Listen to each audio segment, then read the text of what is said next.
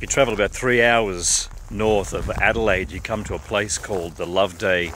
Internment camp. It's not a POW camp, sometimes misunderstood as being a prisoner of war camp, but what it actually is an internment camp where expats of Axis nations would be vacuumed up by the Allies around the world and placed into these camps a long way from anywhere.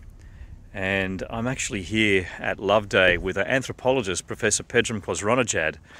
who's here with a group of 8 individuals, perhaps give or take a few, who were never interned here, of course, but their parents were, their fathers were. So they were made up of Japanese people, Japanese expats, Italians and Germans who were living in other places at the time, and they were kept here until the war ended,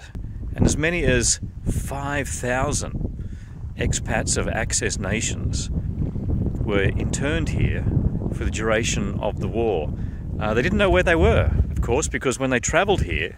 they were transported in trains and trucks with the windows covered, so they could never find their way out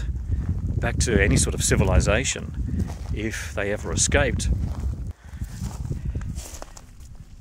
Now, regarding that,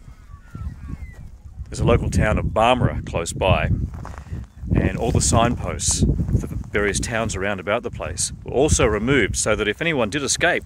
from the internment camp, they'd have no idea of where they actually were. For the children of the internees, of course, it's quite something to actually visit here, a place that they'd heard so much about from their fathers, and some of them have never visited here before.